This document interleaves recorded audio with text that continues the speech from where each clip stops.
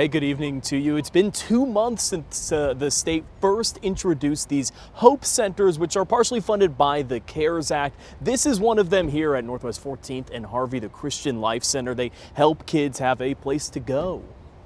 The Hope Centers serve around 1,700 kids across Oklahoma, with 27 centers open now. They work by the state helping fund community centers already in place where kids can go. We have an embedded worker within each Hope Center that allows for us to serve the family as well. So it's not just the child coming in and being served in a classroom setting with all of those additional resources, but it's also that the family gets served.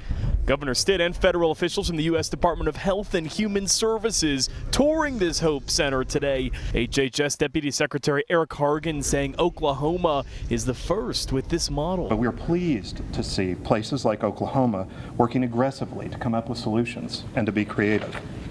Here in Oklahoma, the governor and his administration have pioneered one solution with the Hope Center model. So right now these Hope Centers are funded with $15 million from the CARES Act. Remember, that's the aid package that Congress passed for virus relief. That money expires at the end of the year, so today state and federal officials announcing they have put together a package of funding so that these can continue into 2021 and even beyond.